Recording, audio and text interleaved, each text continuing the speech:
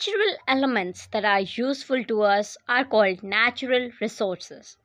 Resources like water, air, soil, etc., that are quickly recovered are called renewable resources. Resources like minerals, oils, natural gas, etc., that take a more extended period to recover are called non renewable resources. Natural resources are essential for all living beings in the earth to survive.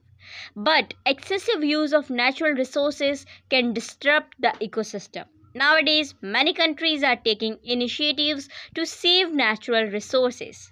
They are recycling the waste to make a new product so that it keeps the natural resources. We should not use it more than our needs. Also, we should use renewable resources more than non renewable resources to save non renewable resources. Thank you. Jai Hind, Jai Bharat.